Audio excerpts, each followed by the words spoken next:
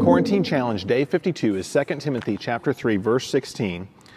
It says, all Scripture is given by inspiration of God and is profitable for doctrine, for reproof, for correction, for instruction in righteousness, that the man of God may be complete, thoroughly equipped for every good work. We're talking about 7 things that the Word of God is going to help you to do every day in your quiet time when you read it.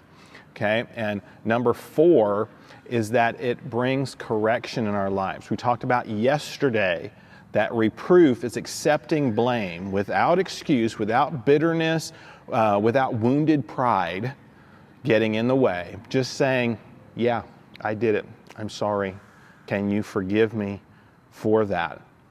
And then not accepting the disapproval and disappointment that we heap upon ourselves because we're frustrated with ourselves because we made a wrong choice. We blew it.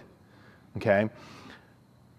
If you can accept reproof, then the next step is correction for you. The word repentance means to make an about face or to turn around and start going the right direction in our lives. When we own up, when we repent and we say, yes, Lord, I should not have made that choice. Why did I do that? Please help me, guide me, direct me. He starts to correct our course and get us back on the right track. And in order to stay on the right track, we're going to need the Word of God.